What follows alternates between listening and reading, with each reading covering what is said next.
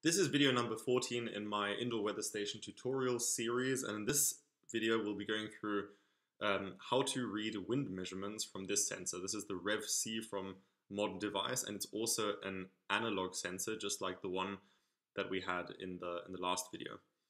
So if you didn't watch that video, you might want to go back because it shows you how to set up the analog to digital converter.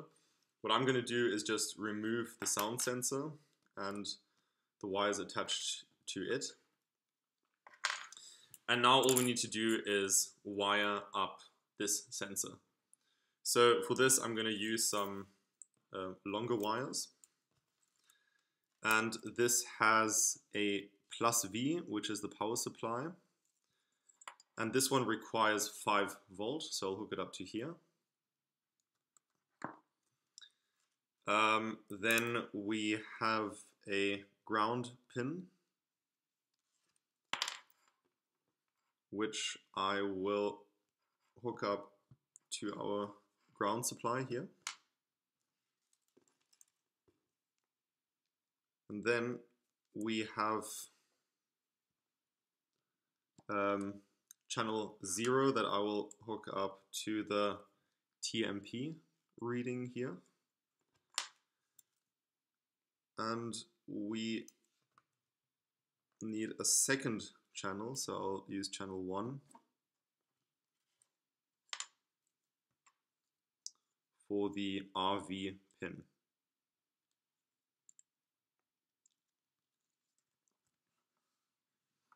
Okay, so now let's get into the code. I decided not to write out the code like I did in the other videos because this one's just pretty complex. You can go to the Modern Device website and they give some documentation as to how they got to all these mathematical formulas and so on. So basically what we do is we import time and the analog to digital converter library. Then we specify the channels that we used for the 2 pins. This I'll come to in a second.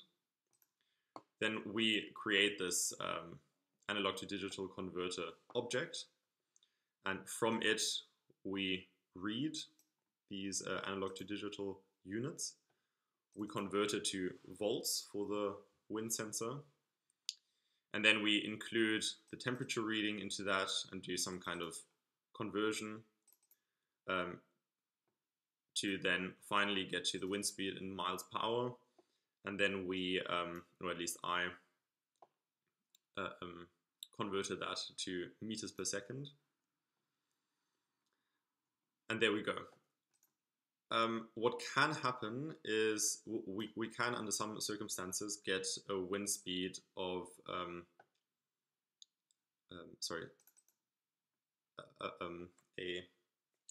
what can happen is that this fails, this power function here fails. And in that case we would have a negative wind speed. So in that case I'll pass out none, and I'll just get to how that can happen in a second. So let's just save this for now. I will leave the code in the description below, of course, and I will save this to data logging. And in keeping with the other videos, I'll call this _Rev C, because that's the name of the sensor. And here now I will say Python Rev C. Okay. So currently it's showing 1 meter per second, which is quite a lot for just an interior space. The window's not even open. So something's wrong there. And that's because every sensor is just slightly different when it comes out of the factory. So what we first need to do is calibrate it. And again, on the website, they explain how to do this. So basically, the way we need to do it is we need to create a sort of zero wind situation. So what they recommend is to put a glass over it in such a way that the sensor isn't touching the desktop. So right now there's virtually no wind inside this glass. And what I'm going to do is just quit this, Control C. And now that is what this zero wind adjustment is for. So what we need to do is we need to change this number until we get something that is not none, but is just above 0. So I'll start with -1. Where is it? Here. And I will save that and go over here, rerun it. No, that's too little. So I'll do -0.5, save that and rerun. Still too little. So I will do -0.25, save and rerun. Okay, that's working, but I might be able to go down just a little bit more. So let me try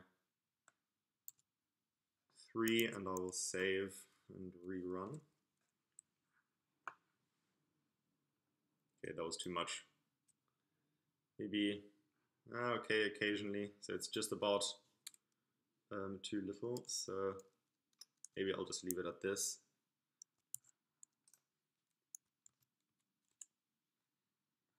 Let's see if that reliably gives me a value each time. Pretty much. Okay, I think I'm happy with that. So for you, this will be a different value if you're using the same sensor. Okay, so now we can remove the glass. And let's see if it's now giving us some values that make sense. So this is basically something like 5 centimeters per second, which seems about right. Now if I sort of wave my hand close to it, yeah, it gets higher. If I just exhale on it, yeah, then we get higher wind speeds. Sort of think, yeah, if I really blow on it, then we get really high values, which I guess makes sense. Okay, anyway, so this sensor works for fairly low wind speeds.